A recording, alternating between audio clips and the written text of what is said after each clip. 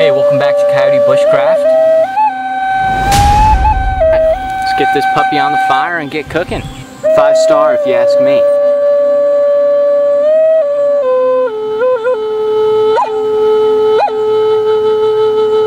I'm going to teach you all today how to go about making one.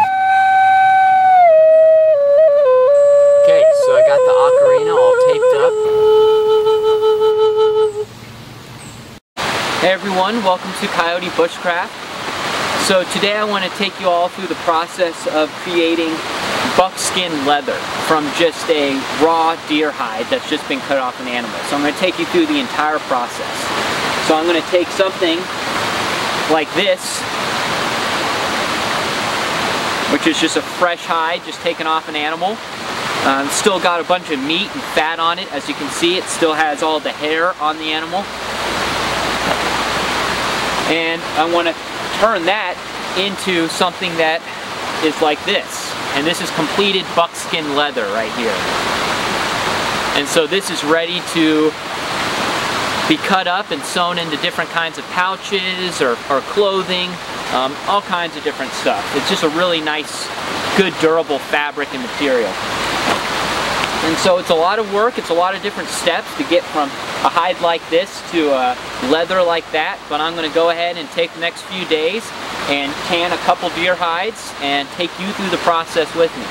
And so a quick overview, the first step that I'm going to do is I'm going to flesh the hide, or hides, and so basically that just consists of scraping off all the meat and the fat and stuff that's still left on the underside of that hide.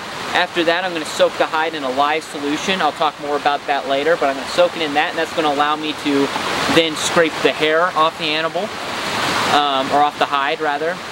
And then I will actually go through the process of tanning the hide, and I'm going to be doing something called egg tanning, which is similar to brain tanning, but I don't have brains, so I'm going to be using eggs. And then from there, I'll actually smoke the hides to preserve it. And I'll talk more about each step when I'm actually doing it. That's just a quick overview. So I'm going to go ahead now, and I'm just going to take this hide, I'm going to throw it on my fleshing beam, and I'm going to start fleshing it and getting all of that meat off. Okay, so here's my fleshing beam, and basically it just consists of a log that's pretty smooth, and then I have a couple sticks just kind of propping it up, supporting it, so it's all secure. And this is going to just be a good place for me to throw my hide on.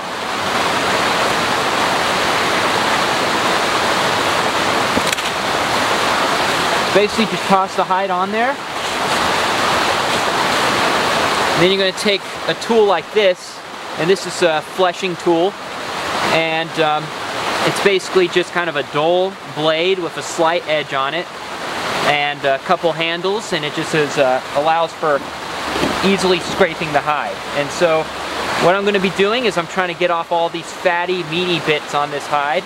And so I'm just, by just scraping down in one direction like this, you can slowly kind of start removing some of that material from the hide.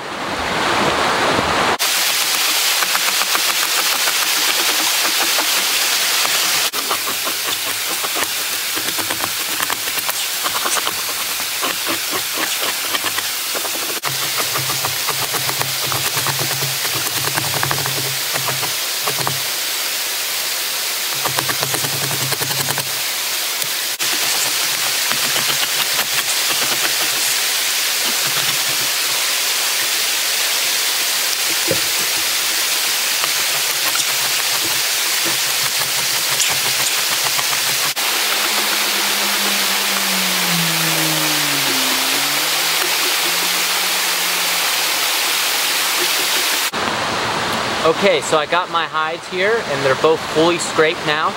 Got all of the meat, all the fat off them, got it down to that good skin layer, that kind of whitish blue layer. And now I'm going to go ahead and take these hides, and I'm actually going to soak them in a lye solution. So a lye solution is an extremely alkaline solution. So this one in particular I did using hardwood ash. And so I took hardwood ash from oak, about a gallon baggie worth, completely stuffed, and put it in this bucket and mixed it with about 4 gallons of water, and then let it sit for multiple days. And now when I dip my finger in it, it feels very slippery kind of stings, the little cuts around your fingernails, and that's how you know you have a really good alkaline lye solution. And what that's going to do to the hides, it's going to puff up the hides, and it's going to puff up the area around the hair follicles of the hides as it swells, and it's going to make it to where it's very easy for you to scrape off all that hair, just like we scraped off the meat. And then it's also going to puff up the dermis, which is a membrane layer between the hair and the skin of the hide, and it'll puff that up and make it easier to scrape that off as well as make it easier just to see where it's at, because it'll be kind of hard to discern between hide and dermis sometimes. So yeah, I'm going to take these hides, I'm going to soak them in here, and we'll leave them till at least tomorrow afternoon. It's a pretty strong solution, so hopefully it won't take too long. Oftentimes people do that take several days for this portion. So I'm kind of rushing things, but we'll just see how it goes.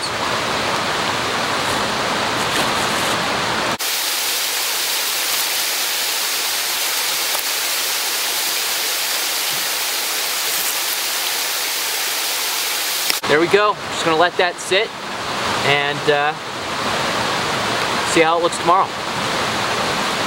Okay, so it's been 24 hours since I put the hides in the lye solution roughly. And so I'm going to go ahead and take a look at the hides, see how they're coming along, and maybe even get going on slipping the hair. So before you check out your hides, I do recommend putting on gloves and an apron. The lye solution can physically burn you, so having protection is good so it doesn't screw up your clothing and doesn't burn your skin. Let's go ahead and see how these are coming along. While they were in here, I did come around every so often and poke them with a stick and kind of just mix them around in there so they got all exposed to the lye. But you see how that hair just slips off very easily. It just wants to come out now. That's really good, and it looks like the dermis is getting pretty puffed up. So I'm going to call these good, and I'm going to go ahead and start de-hairing these.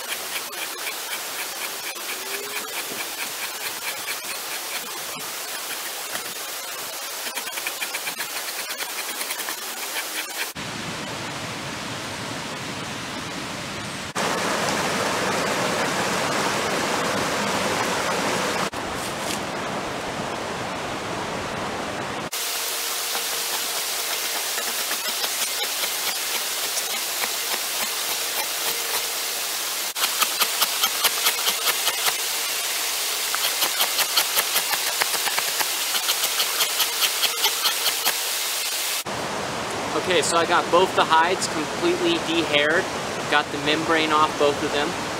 I went around after I got all the hair and most of the membrane off with the initial scraping. I went back once it was completely clean and just gave it another good scraping just to make sure I got all the little bits and pieces of membrane that might have still been on there. But now I'm going to go ahead and go to the next step, and that's just simply taking the hides, putting them in the creek right over here, and just having them soak overnight. What that's going to do is it's going to bring the lye, well, it's going to get the lye out of the hide, and it's going to bring the hide to a normal pH, and so the swelling of the hide will go back down, and then that will allow me to tan it tomorrow. So I'm just going to go ahead and get them in the creek.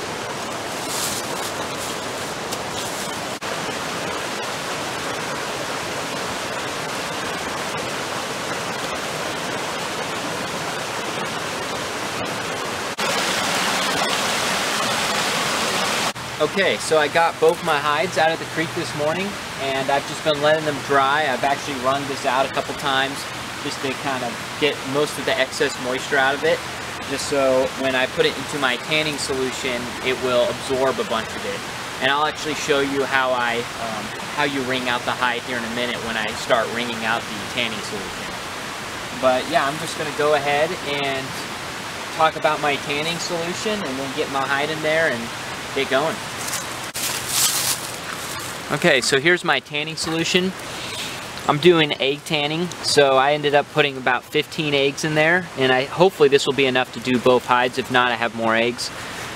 But I put about 15 eggs in there, probably about a 1/4 cup of olive oil, and then just the smallest little drip of soap. And then mixed it all together really well and added a few cups of warm water to it. And that's it. And so I'm going to put my hide in there and have it absorb all of that good fat. And then I'll wring it out a couple times just to get that oil to penetrate it completely. And then I'll start actually softening the hide. So we'll go ahead and get the hide in there.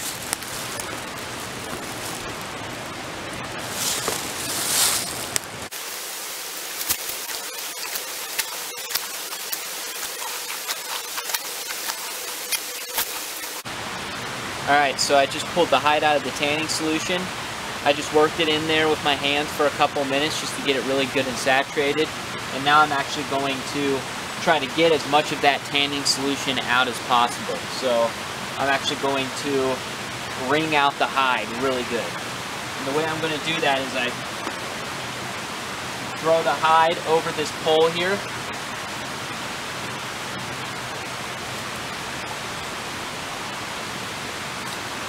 Come down here to the bottom.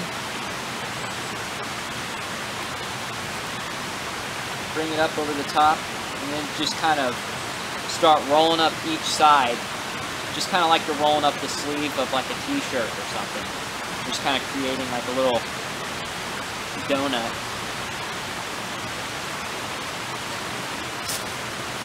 And you just want both sides to meet in the middle.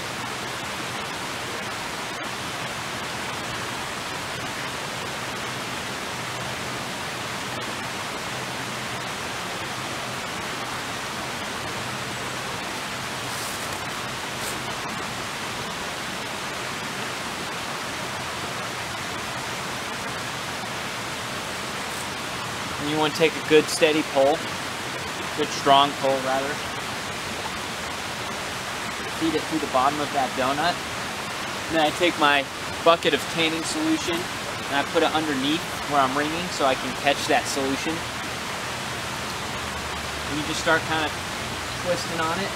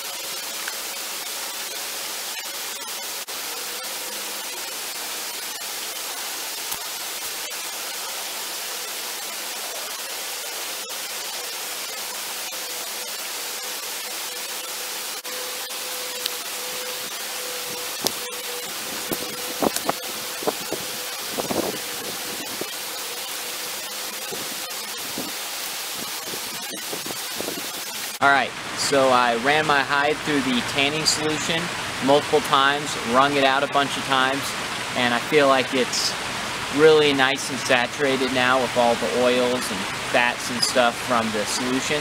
And now I'm actually going to move on to the softening stage. And so what I'm going to use to soften it is just something a little makeshift thing. It's just a pole, and then I split it with my machete, and then I just wedge this little bracket hinge thing into it, so it's just a little thin piece of metal. And I think that works really well because it like helps to like break up the fibers really good and just helps make the softening process go quicker. But you don't have to use a piece of metal, and I've seen a lot of people just cut a tree off and then kind of bring it up to a flathead point and use that. But I'm going to go ahead and go with this, and all I'm going to be doing is putting my hide over it, and I'm just simply working it bit by bit, just breaking up those fibers, and keeping that hide moving. And this is the stage where it will really start to transform into what looks like fabric. So this is a pretty fun stage. Requires some patience, but we'll get there. And you're going to want to do this until the hide is completely bone dry. If you stop early, before it's completely dry, then the hide will stiffen up and harden, and then it won't be really soft. So you gotta go, you have to work it until it's completely dry in order for it to be as soft as possible.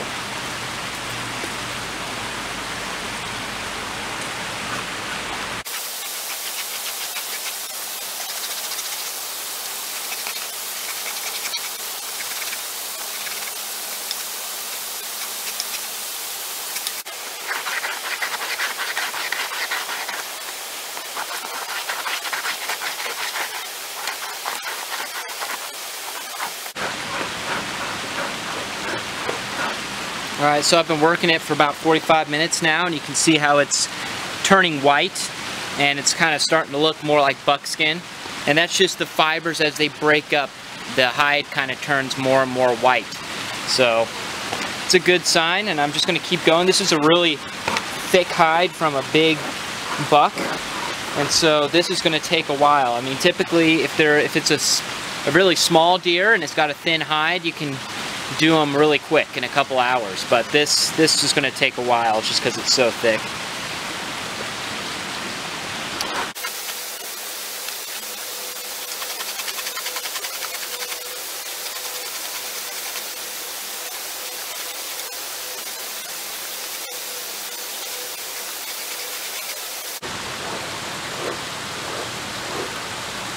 Alright, so it's been a couple hours since I started working this hide and softening it, and it's definitely making some progress, but it's a really thick hide, so it's just taking a lot of time. But I'm going to keep working on it. I'll probably end up having to go into the dark a little bit, and yeah, we'll just keep going. Oh, a couple tips though, when you're tanning a hide or softening a hide like this.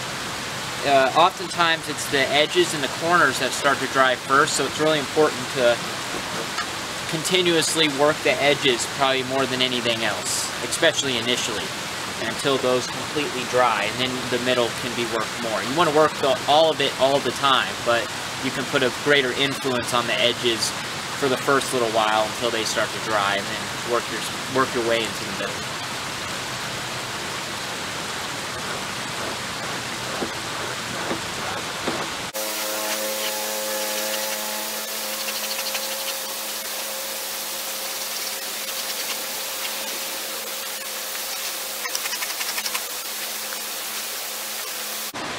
So I think I finally finished my first hide, and it's a super thick hide. It's probably the thickest hide I've ever worked before, and I was working this thing for probably 6 hours all together. I worked on it late into the night last night, and then this morning extensively.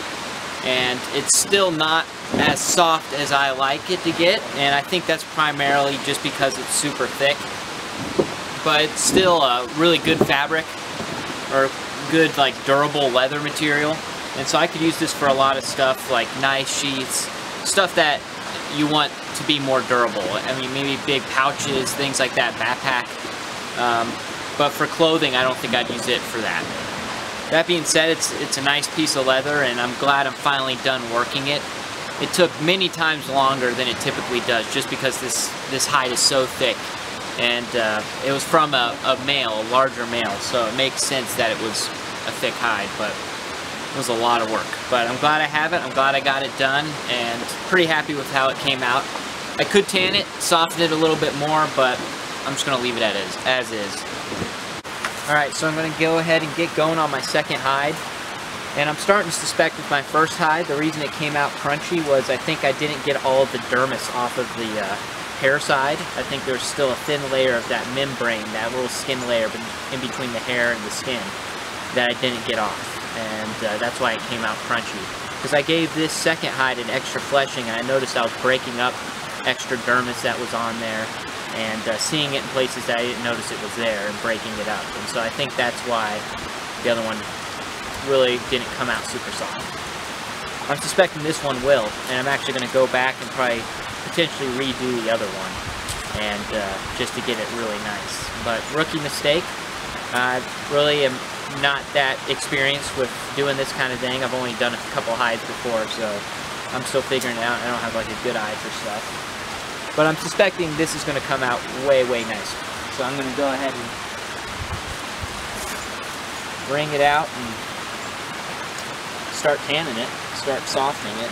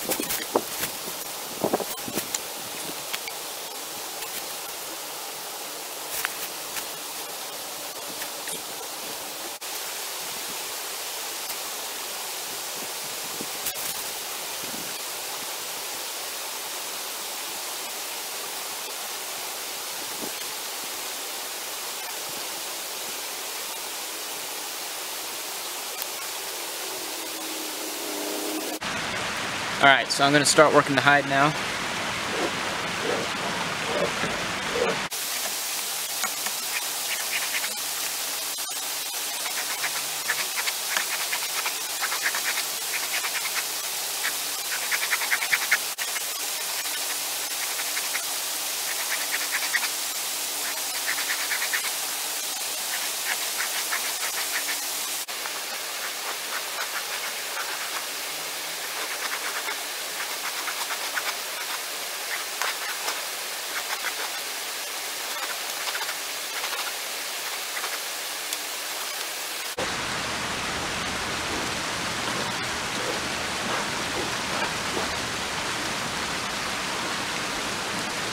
Alright, so I think I finally got this hide to a point where I think I'm done tanning it. It feels completely dry. I don't feel any damp spots anywhere on it.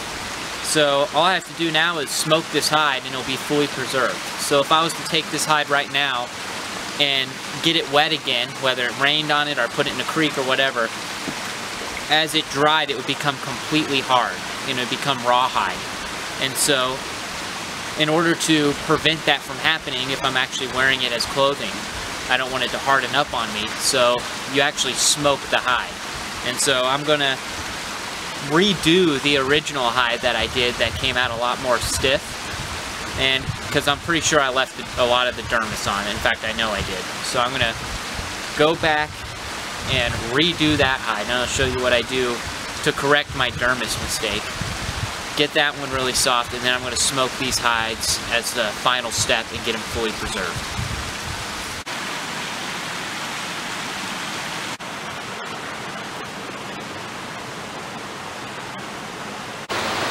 Okay, so I have my first hide soaking in the egg solution again, and I'm actually going to go through the process of removing the dermis, and I'm going to re-tan the hide.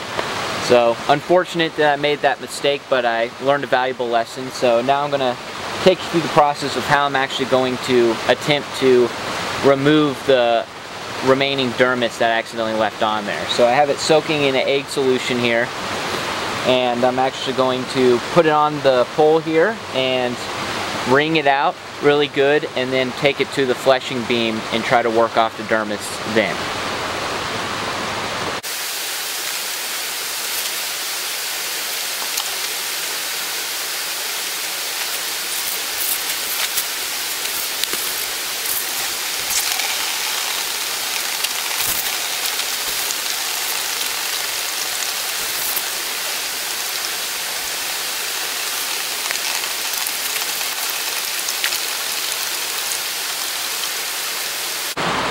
Okay, so I wrung the hide out best I could, and now I'm going to start breaking up and scraping off the remaining dermis. And so the dermis is kind of this, see this kind of just like membrane almost, and it's like this darker color. All of that will like harden together because it's just like a thin layer of skin.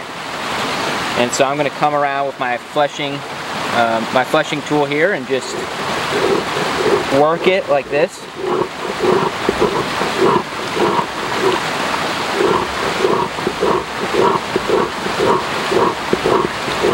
Slowly start breaking up that dermis the best I can.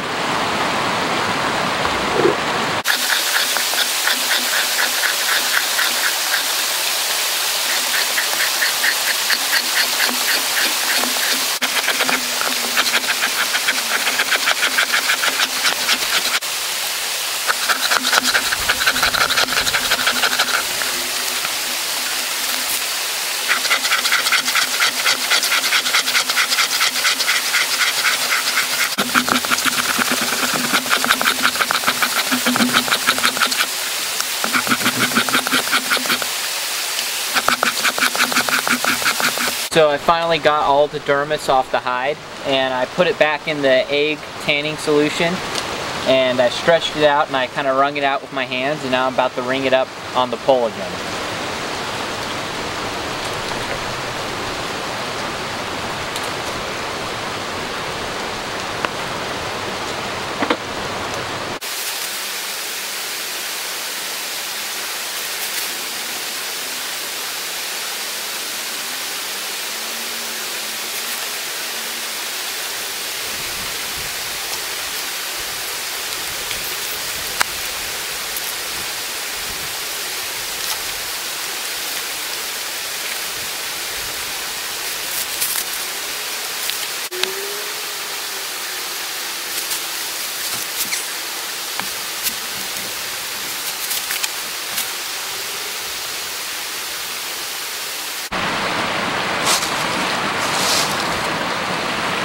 Alright, I wrung it out, and now I'm just working it just like before.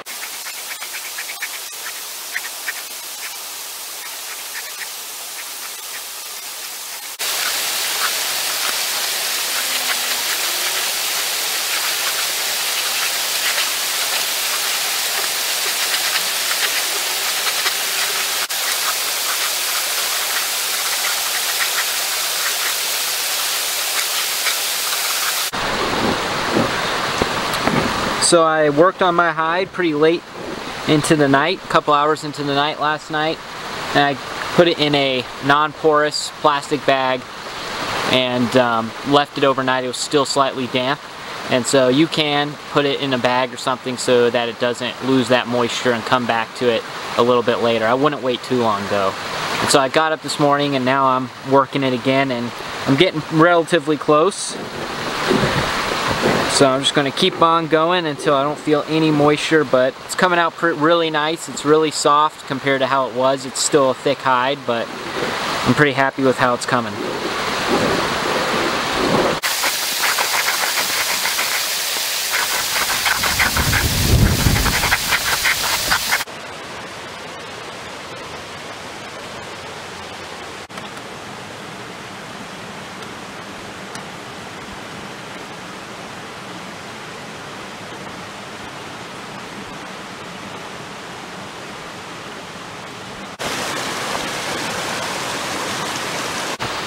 Okay, so I actually have my hides currently smoking, and the way I set it up is I just took both my hides and I placed them on top of each other, and I glued around the edges with like some Elmer's glue, and that just created a bag basically. And I'm hanging this from a branch above it, and I just kind of clipped off all the holes to kind of make it a little bit more airtight. Have it attached to this blue jeans that I kind of glued into it when I glued the hides together. And then that attaches to the top of this number 10 can that I rigged into like a little billy stove. So I just made a fire in that, and I let it go down to embers, and then I put it on top of this, attached the pant leg to it, sealed it off with the clothespins, and started putting the punk wood in there. And then I'm just blowing on it, getting that punk wood smoldering to create a lot of smoke to fill up my bag and get these hides really well smoked, so that when they get wet they won't get stiff again, they'll stay pliable and flexible. So here's the punk wood that I'm using. You can see how if I put pressure on it, it just cracks and breaks easily. That's the kind of punk wood you're looking for. You don't want this stuff that's really broken down and kind of spongy. That's no good. You want this stuff because it's gonna not burn, but it's gonna smolder better than the other stuff, and it's still gonna produce a lot of good smoke. So this is what I typically go for.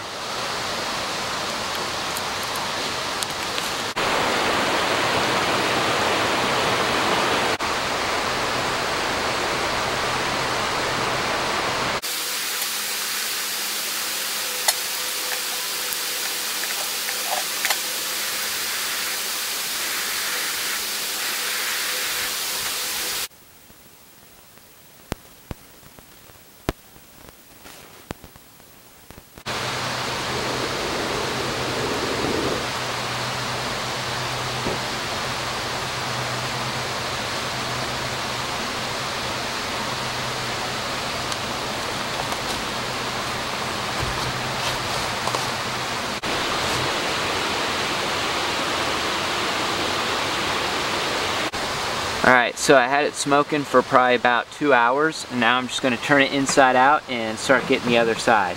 I took a peek through one of the holes, and I noticed it was getting a really good color on the inside, so I went ahead and called it.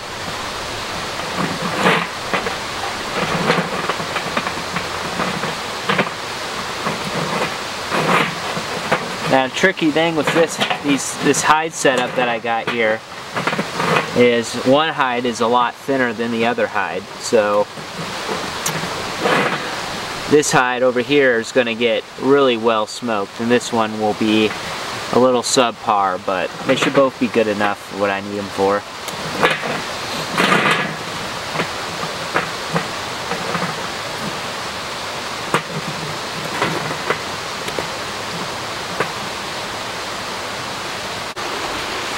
So it's pretty dark out, obviously, but I got the hides turned back inside out, and everything's set up, and I got it smoking again.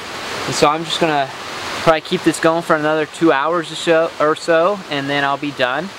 And I will, at that point, just take the hides and pull them apart, trim off the edges where the glue was, and I'll be done at that point. I'll have 2 completed hides. So, yeah, been a really fun project. Appreciate you joining me for this, and I can't wait to show you the finished product. Alright, so all my hard work is finally paid off, and I have two beautiful completed buckskin hides, fully smoked and preserved and ready to go, ready to be sewn into clothing, pouches, backpacks, knife sheaths, all kinds of goodies. So yeah, I smoked them about an hour into the night last night, and then I went ahead and called it quits, and I pulled them apart and I trimmed off the edges where the glue was, and this is what I'm left with. The thinner one obviously got a nicer, darker color, and the thicker one is a lot lighter yellow, but I think they're both pretty good. They're both pretty well preserved. I think if this gets wet, it's still going to be flexible, and it's going to stay pliable like I want it to. But I do like the nice dark rich color over here, but that's just kind of something you struggle with when you're working with 2 different thicknesses. But all in all, super fun, and appreciate you all watching Coyote Bushcraft, and look forward to seeing you all next time.